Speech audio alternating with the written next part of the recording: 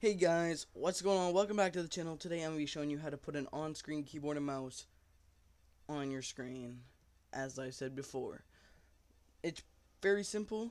I'm going to walk you through the steps. So what you want to do right away is you want to open up your browser. As you can see right here, we got Chrome open.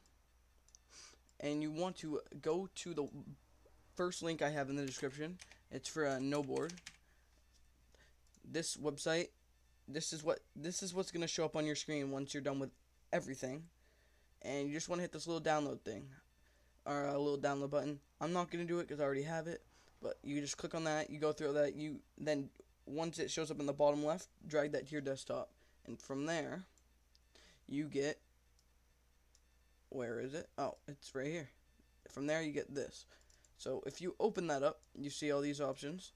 You see keyboards, keyboard, whatever the heck the rest of it says, noboard.exe, and Clipper library. You won't get this one until you actually open it up for the first time. So to open up, you click on the noboard.exe, and once that loads in, you're going to get this little thing right here. It's going to be blue and square. So in order to actually bring up a keyboard onto this, you want to right click on it and hit load keyboard.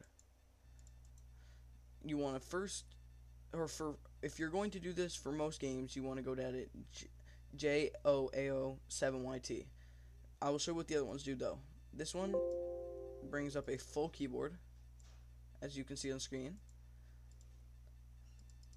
and you can change it to have like a little teeny mouse thing right up in the top right.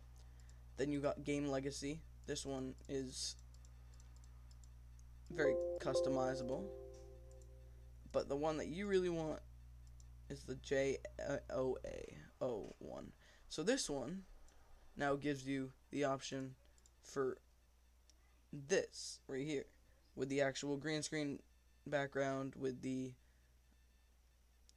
full mouse, and then the most likely the buttons that you use when you play. So my personal preference favorite is the normal black, normal white, just because it doesn't look bad, it looks fine. And so once you're done with that, you just want to close right out of that. So now, as you can see, I have this right here. But now you want to get into OBS. Well, what you got to do is you got to go down to sources, hit add, go down to window capture, hit OK, and you want to make sure in window you select no board v1.01.